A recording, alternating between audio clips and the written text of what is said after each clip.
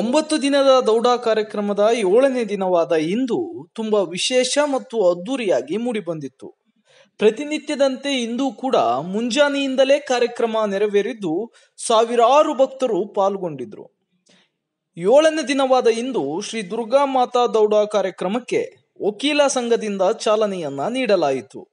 ನೇಕಾರಪೇಟೆಯ ಬನಶಂಕರಿ ದೇವಸ್ಥಾನದಿಂದ ಹೊರಟ ದೌಡಾ ನೇಕಾರಪೇಟೆಯ ಪ್ರಮುಖ ಬೀದಿಗಳಲ್ಲಿ ಸಂಚರಿಸಿ ಅಂಬೇಡ್ಕರ್ ನಗರ ಮತ್ತು ಮಿನಿ ವಿಧಾನಸೌಧ ಮಾರ್ಗವಾಗಿ ಕಿಲ್ಲಾ ಅಂಬಾಭವಾನಿ ದೇವಸ್ಥಾನದಲ್ಲಿ ನೆರವೇರಿತು. ಈ ಕಾರ್ಯಕ್ರಮಕ್ಕೆ ಸಾವಿರಾರು ಭಕ್ತರು ಸಾಕ್ಷಿಯಾಗಿದ್ರು.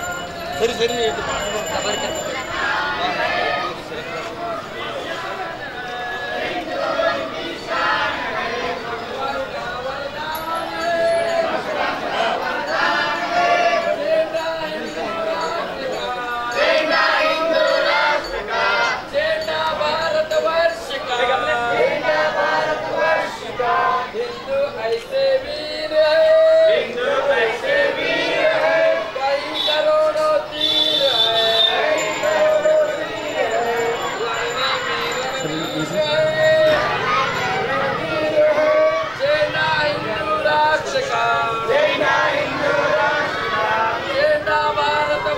का दुश्मन की पुकार है, दुश्मन की पुकार है। कमर में जब तलवार है, कमर में जब तलवार है। रण में लोहा लाल है, रण में लोहा लाल है। झंडा हिंदू राष्ट्र का, झंडा हिंदू राष्ट्र का। झंडा भारत वर्ष का, झंडा भारत वर्ष का। सप्त सिंधु को पार करेंगे, सप्त सिंधु को पार करेंगे। रक्त बिंदु का दान करेंगे, रक्त बिंदु का दान करेंगे। बुद्ध कभी नहीं झुकने देंगे, बुद्ध कभी नहीं झुकने देंगे। झंडा हिंदू राष्ट्र का प्यारा है।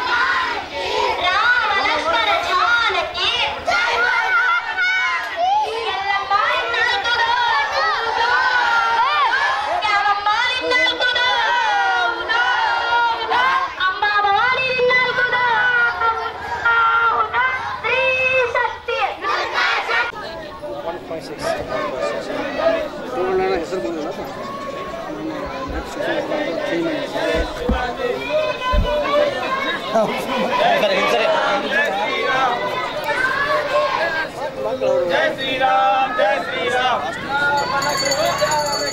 जय बोलो हनुमान की, राम लक्ष्मण जानकी। जय बोलो शिवाजी महाराज की जय, बोलो संभाजी महाराज की जय। ले भाई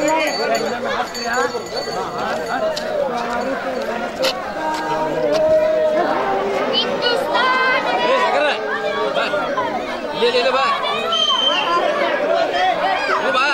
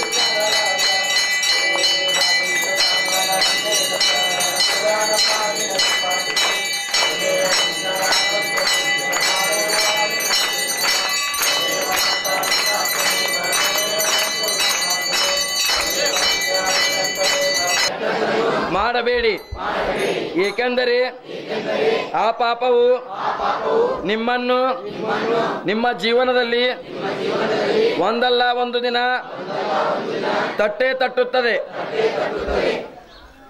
शिवरायांची आठवावे रूप, शिवरायांचा आठवावा प्रताप, शिवरायांचा आठवावा साक्षेप, भूमंडळी अर्चा कैसे बोलने,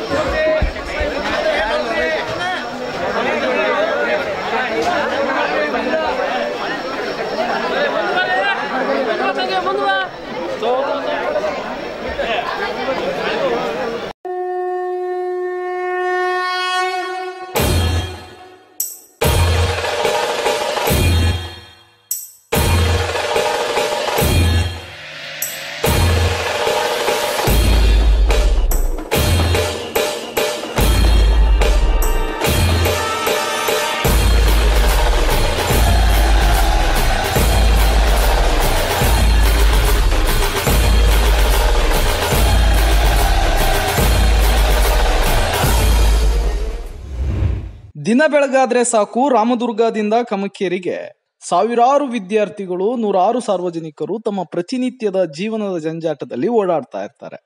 ಆದ್ರೆ ಇಲ್ಲಿರುವ ಸರ್ಕಾರಿ ಬಸ್ಗಳು ಸಮಯಕ್ಕೆ ಸರಿಯಾಗಿರೋದಿಲ್ಲ ಮತ್ತು ಕಮಕೇರಿಯಲ್ಲಿ ಸ್ಟಾಪ್ ನೀಡೋದಿಲ್ಲ ಎಂಬ ಕಾರಣಕ್ಕೆ ಇವತ್ತು ಸಾರ್ವಜನಿಕರು ಮತ್ತು ವಿದ್ಯಾರ್ಥಿಗಳು ಸೇರಿ ಸರ್ಕಾರಿ ಬಸ್ ಅನ್ನ ತಡೆದು ಪ್ರತಿಭಟನೆ ಮಾಡಿದ್ರು. ಅಷ್ಟೇ ಅಲ್ಲದೆ ಕೆಲವೊಂದು ಸರ್ಕಾರಿ ಬಸ್ಗಳು ಅಲ್ಲಲ್ಲಿ ನಿಂತು ವಿದ್ಯಾರ್ಥಿಗಳು ಮತ್ತು ಸಾರ್ವಜನಿಕರು ಅದನ್ನ ತಳ್ಳಿಯೇ ಆರಂಭ ಮಾಡುವಂತಹ ಘಟನೆಗಳು ಅಲ್ಲಲ್ಲಿ ಕಂಡು ಬಂದವು.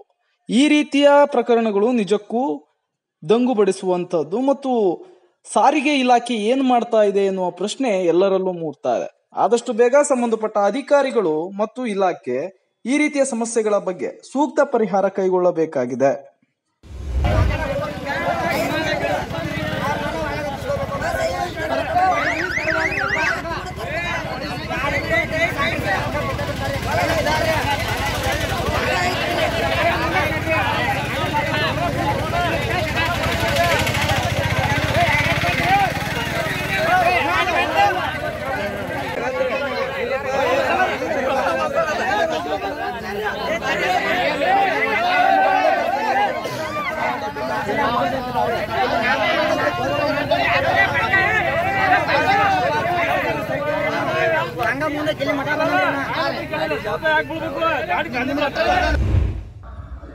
ಬೆಳಗಾವಿಯ ನೆರೆ ಸಂತ್ರಸ್ತರಿಗೆ ರಾಜ್ಯ ಸರ್ಕಾರವು ದೇಶದಲ್ಲೇ ಅತಿ ಹೆಚ್ಚು ಪರಿಹಾರ ನೀಡಿದ್ದು, ಕೇಂದ್ರವು ತುರ್ತು ಹಂತದ ಪರಿಹಾರ ಬಿಡುಗಡೆ ಮಾಡಿದೆ ಎಂದು ಬೆಳಗಾವಿ ಜಿಲ್ಲಾ ಗ್ರಾಮೀಣ ಅಧ್ಯಕ್ಷ ವಿಶ್ವನಾಥ್ ಪಾಟೀಲ್ ಹೇಳಿದರು.